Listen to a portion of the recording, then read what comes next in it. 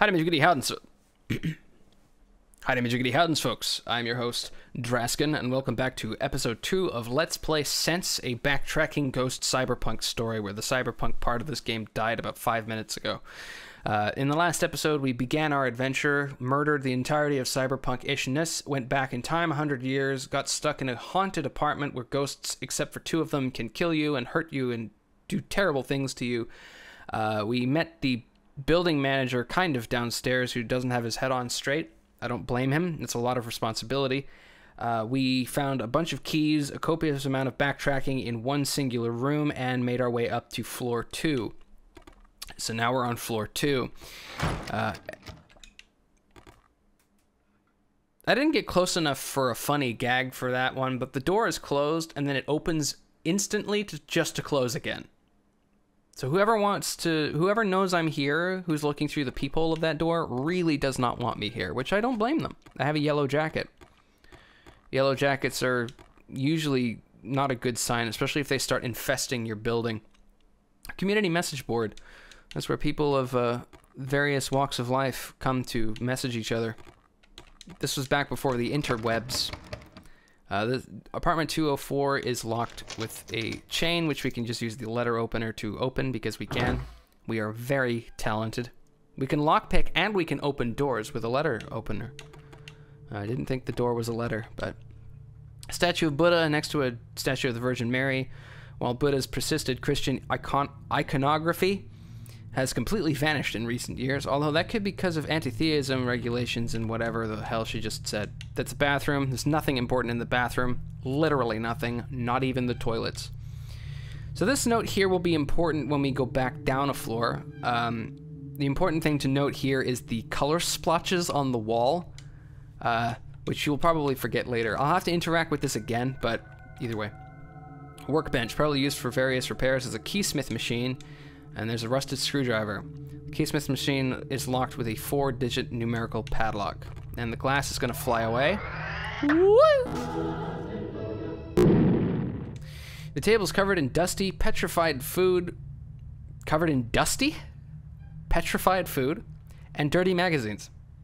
Not in that order. The dusty food is bad. Somehow the stove seems to still have power. It's a gas stove, so... A framed photo of an American soldier with a young Asian boy holding a baby. Judging by the military gear and the age of the photo, this must have been during the Vietnam War. There seems to be ashes and burn marks near the frame. Somehow this... Okay. So, the screwdriver was the item of importance that we get here. And as I say, if I keep interacting with an old trunk, should be easy to pick if I find the right tool. Yeah. We have to go into this closet thingy now, where we enter the hole. Spam the interact button as you pass by this table that's on the wall, and then you'll get the Shinde Shashin for this particular section. An offering cup, chopsticks, or should I hang on to this? Japanese lucky cat statue, open the bank, get a gotcha coin. An old cigarette case has a Chinese black dragon motif on the front. There's a note on the case. Half of the paper's torn, but I can make out most of the note. Don't trust Brian. Up to something. The rest is some kind of symbol or word I can't read. Good. This is just a plastic crate, but it'll be important later. And it is annoying that I cannot pick it up at the moment. Looks like some kind of peephole. I wonder what's on the other side. Look to the peephole and find peephole. It's a very pink room. And it will be enough to burn itself into your retinas if you don't have cybernetic bionic implants.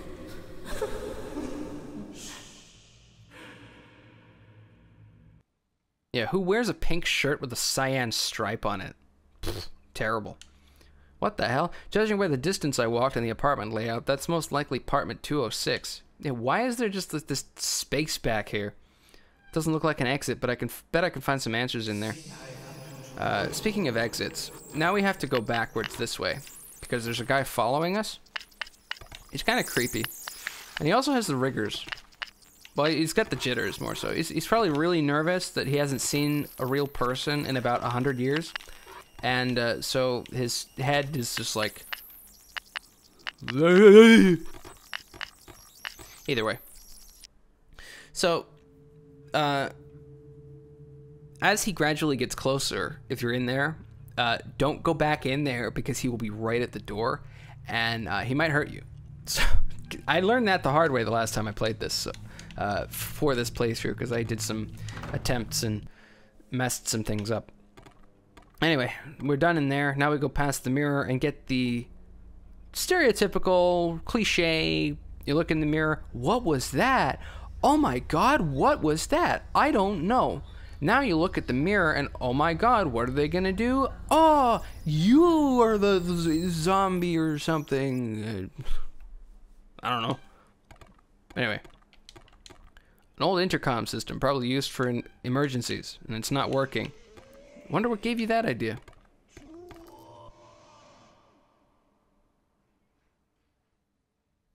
Fuck off.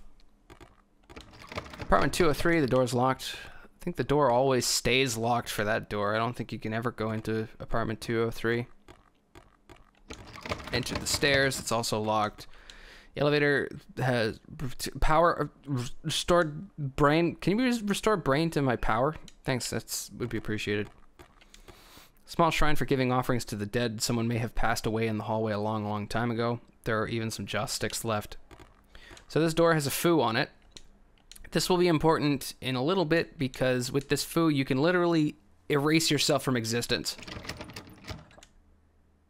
Now you see me? Now you don't. Now you see me? Now you don't. Now you... Alright.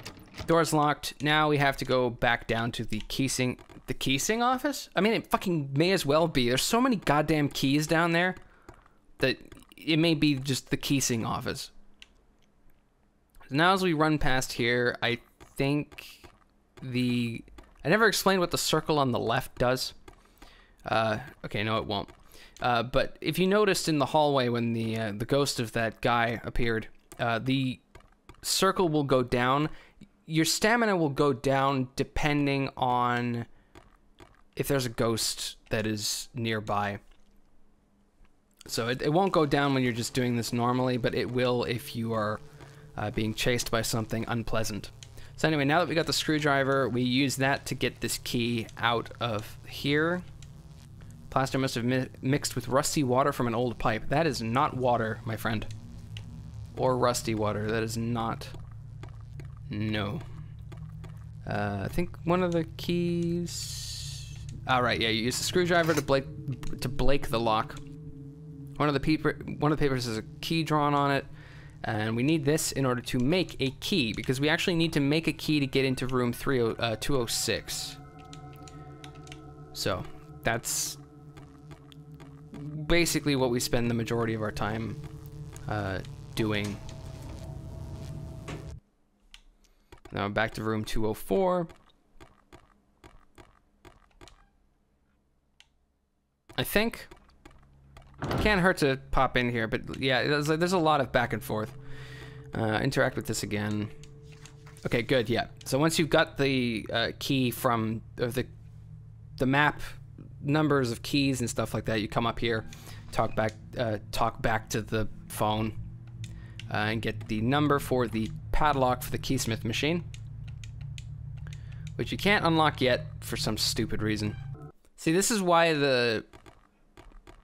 it doesn't make a whole lot of sense sometimes. I'm gonna go back to room 206 to see if I can get the prompt. Will I be able to interact with the keysmith machine now, or do I have to go to room 201 for some reason? Yeah, see? Okay, now that we had to go and interact with room 206 until we get the leave prompt, then we can interact with the keysmith machine and input the code to open the padlock. So it was 9615, right? Correct. First things first, I'll need to figure out what the key's design is. There's got to be a map for each apartment's key. I should check the leasing office, or apartment manager, whatever apartment. I need to know what the 206 key looks like. Since we just picked it up from the office downstairs, I'll need molten metal. There's no way that someone had a kiln to work with around here, but cooking equipment and a metal with a low melting point will work. So now this is also how pedantic this can be. Somehow the stove seems to have power. I can use the stove to melt some metal down and make a key. I just need an iron cooking pan and something to melt. Now we can go and pick up a wok from somewhere.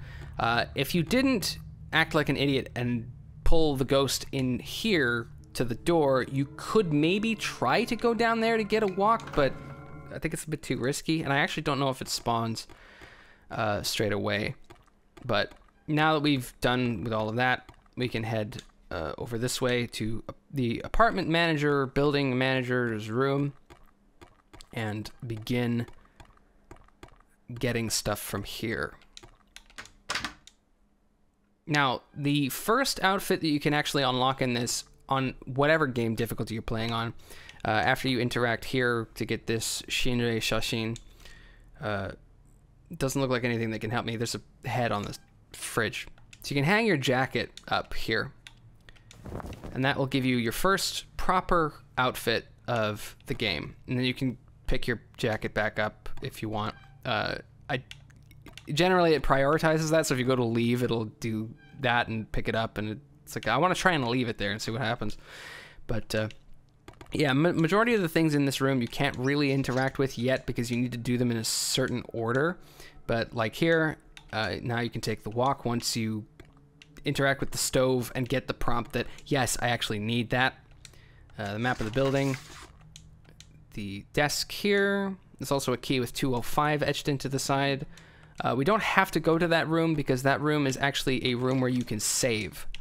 But we don't have anything to save with yet, I don't think.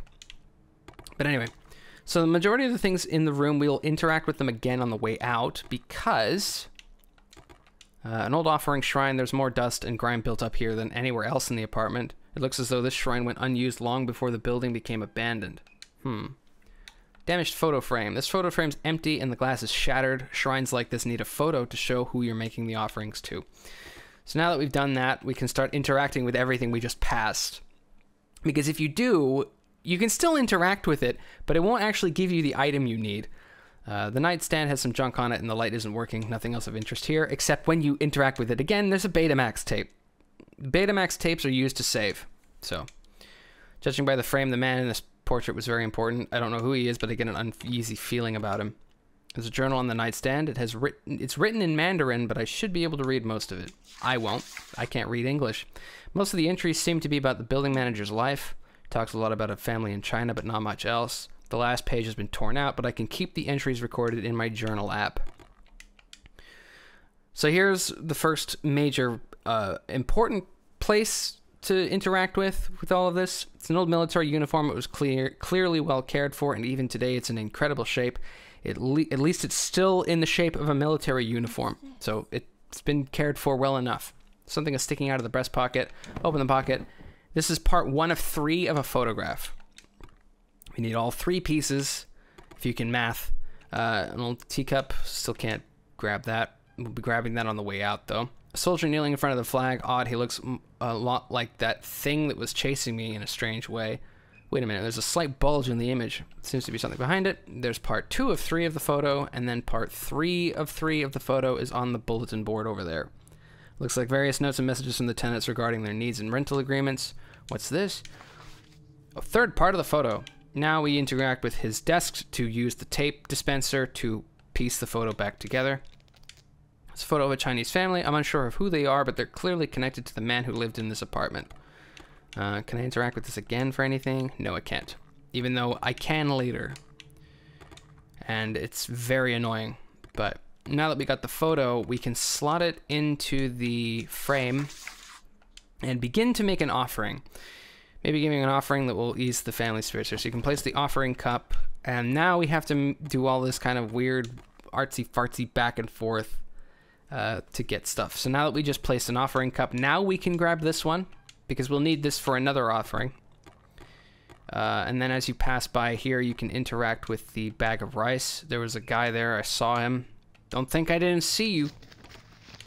Damn it. Yeah, I always inadvertently interact with it, but when we're done with this part, I'm actually going to change to the outfit I like the most, which is the key pow, which is what you get for completing the game, because I just like that outfit a lot.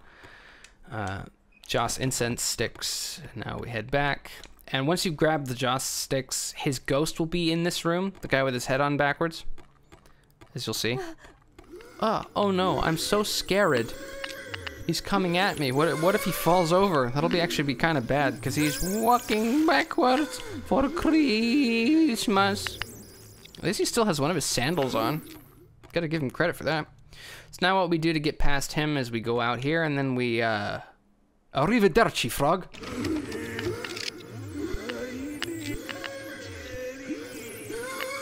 Now, as he goes past, there will be a prompt where you need to wiggle your stick really quickly back and forth like this. I don't know what the prompts on PC are, but on controller anyway, as you could very clearly see, you have to wiggle your stick back and forth while hiding from him. And now we go back into the room, and this little pile of crap on the desk here, you will interact with that, because at the moment it's like, oh, there's nothing of importance on there. It's like, yes, there is, because, yeah, I threw away my lighter because it was de-lightered. It was degassed. Now we go and we grab the Zippo, and then we go over and flick our wick and light the entire apartment on fire. Leave me alone! Yeah, do it. Leave her alone with the ominous red light. And then this is funny, because he's like, oh, we're gonna kill you! And then he just gets fucking abducted. He gets abducted by his family or something. I don't know. If he gets abducted by other ghosts, it's like, not now, Ghost Man 1. You are not scaring the shit out of her today. Stupid. So, now that we're done with that, we can head... You don't have to do that offering first, but I'm doing it just because it's actually technically more efficient if you just get the paper, like the photograph and the walk, and then you head back this way. Now that this guy's going to be waiting for us. His ghost is going to be out there patrolling the hallway, because of course it is. But we have to come back here to put the walk on the stove. And this is just how annoying this is. You put the walk on the stove, and now you need the prompt for lead or pewter. Now we can actually go and get the lead or pewter thing it was talking about. It's just...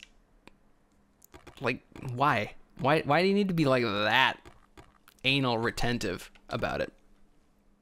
I mean, we go down and we interact with this figure here, take this Taoist statue up and turn it into Taoist.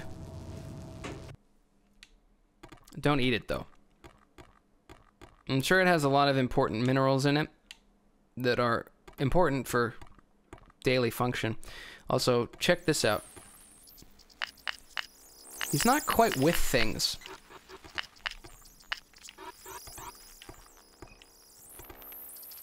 He's actually supposed to kind of be more... Ooh, nice. Ooh, he cracked his back. People really like cracking their backs here in this place. We need molten metal of some kind. Yeah. Put it on the stove. And now we need to wait. We need to wait as this Taoist figure toasts. Emotional damage. So, yeah, he's supposed to kind of show up and be a little more visible than that at some point, but in this case, he just stayed a glitch the whole time. I will send you to Jesus. So, framed photo of an American, whatever.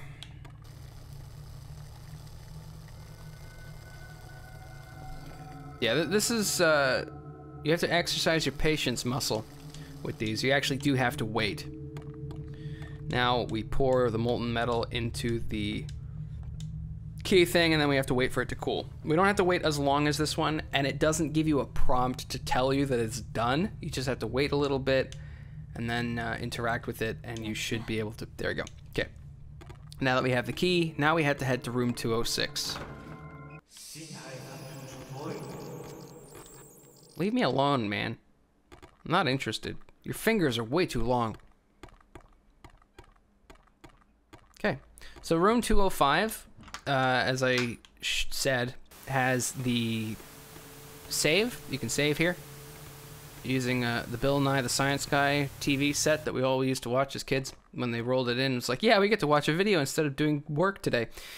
And I use the 206 key.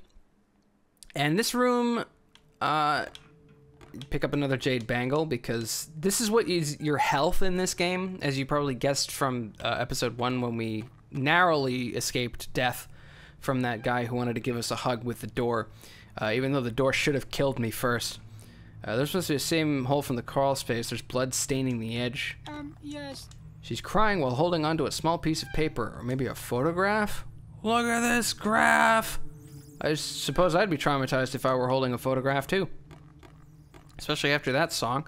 Judging by the emptiness of this apartment, it looks like there was a tenant here that moved out before the building was abandoned. Like, how do you move out after the building's abandoned? I think it would require people to leave so that it becomes abandoned. Stupid. What the what? However, some mail appears to be left behind. Nothing looks particularly important to me, though, despite the Seattle police stamp on it. This police officer appears to be taking notes. He is signing in sign language to a girl who has buried her face in her hands and doesn't want to see how terrible his sign language is. But I can't read much of his writing because he's not writing. Corroborated alibi. Person unknown. Suspect family member. Suspect in what? Terrible sign language. It's a fucking crime. A crime against humanity. And I don't even know sign language. I suppose I could take a closer look at the mail here, but there's some answers. Reading. It's a folder full of information regarding an orphanage in Portland. In 1968, Chua was adopted by a Hank and Farrah McCulloch. Most of these papers outline her adoption status and details about her health. She's dead. There's nothing here about Thang. How do you pronounce that? Whatever. These the envelopes from the Seattle Police Department. A detective, James Katzburn. It's addressed to Tracy McCulloch. It appears to have been opened already. Dear Tracy, I did quite a bit of digging on Tony. I don't believe that what I am about to give you will need any more commentary from me. I hope this information helps you find some solace. If there's anything I can do for you, please reach out. Reach out as far as you can. If you can't reach out far enough, detach your arm and reach out even further than that. I guess I should update your name in my file to Nguyen, huh? Huh is a really bad name. There's a small packet inside. The pages are mostly photocopies of legal documents that are illegal. Many appear to be from the San Diego Refuge Center. Yes, they're all shit. All dated from the late 1960s. Two names appear frequently on these papers, though. Chua Nguyen, age 2, and Than Nguyen, age 10. Who puts their ages in their names, and especially in parentheses? They don't stay 2 forever, you shithead. It appears that Chua was moved to an orphanage in Portland. He was also moved via bag. What, Chuan? While Than was traversed to a special institution for children suffering from extreme mental trauma. I would be too if I was placed in a bag like that. There seems to be something missing from the last page. There's a small paper tear from a staple being ripped out. The staple was really important because it had all the answers of all the tests that they... Oh no, the wall died! The wall was shot and then it bled out in the moments that I was here looking not that way. My condolences for the wall, man. Yeah. Okay, so now before I leave this room, it's gonna get a little on the trippy side. There's something here now. It looks like a mummified finger. The end of the bone's almost like a key. We just got the oldest key known to man. A key invented before keys were invented. But as I go through this door, if you have a fear of, well, if you have a fear of epilepsy, so if distorted, terrible images make you want to have an aneurysm, look away until we get through that room. I will mention when it's safe to look. And also, if you have a fear of eyes and a fear of being watched, also do not watch this particular section. There is a Betamax tape in here on the table as you go through, and as you can see, the eyes are lovely today. Very bloodshot. They need some eye drops or something. And the guy who's not really quite there is following us in this room. That's right. He's following us, and the bed and the night table stand thing are possessed. I would be too, if I had to walk through a nightmare-inducing thing like that. Anyway, we're out of that room now. You can look back. You can re-avert your eyes to the thing. The blood on the wall is gone, so the wall is alive again. Thank God for that. We managed to call a medic in time through our telepathic powers, and we managed to rescue the wall. Now that we have the ancient key to end all keys, we can head back to the keysmith room, run past the guy. He was about to summon Exodia or something. Like, he was just powering up like a vacuum. Anyway, now that we got the key. Actually, is he in here? Bruh, he's in 2 places at once. How can you do it? How can you do that? That's cheating. Speaking of cheating, we'll deal with fucking cheating little shit in a little bit. But anyway, we open the trunk and disintegrate the key. Well, actually, the lockpick. I wouldn't exactly call a mummified finger a lockpick, but whatever floats your boat. Or sinks it, I don't. It's filled with letters to someone named Chua in apartment 206. Well, why are they here? They should be over there. Dear Chua, please forgive me for scaring you. I did not mean to make you upset. I just wanted to know you. That's what they all say. If you'll just look at this fucking photo, then you will fucking understand. I am sorry. Mr. Sue will probably fire me, but I want to tell you the truth. I fucking love you, okay? Fan Tony Nguyen. There's a photo attached. It looks like an exact duplicate of the one that I was just looking at without the burn marks and without the damage. It's a very good Photoshop job, by the way. Especially on the kid. There's something hidden under the letters. Yeah, words. No, excuse me. That happens a lot. I wanted to interact with this again to get the elevator release tool so that I can release the elevator. Just like releasing the hounds. But it's a little more destructive than, yeah. So now we put the new, not damaged photo in there. Make the offering, and tell them that they're sorry, and then he'll get upset. Yeah, I'm sorry. Yeah, I'm sorry. I am sorry. Sorry that you had this really bad bedhead for 100 years. I almost said 30 years, and that's underselling it a little bit. But now his ghost is gone, and her ghost pops up, and it's cool looking. Oh, I don't know who she is. Now, we do have to go back down that hallway. Fortunately, he's not there anymore, so he can't hurt us. But what will hurt me is the fact that I have to go back to the elevator and interact with the elevator. Because we get the door open, but the elevator won't release all the way, and I need to climb on something because I'm too short. Now we have to go all the way back. All the way back to room 204. And we have to then go and pick up that plastic crate that I was talking about.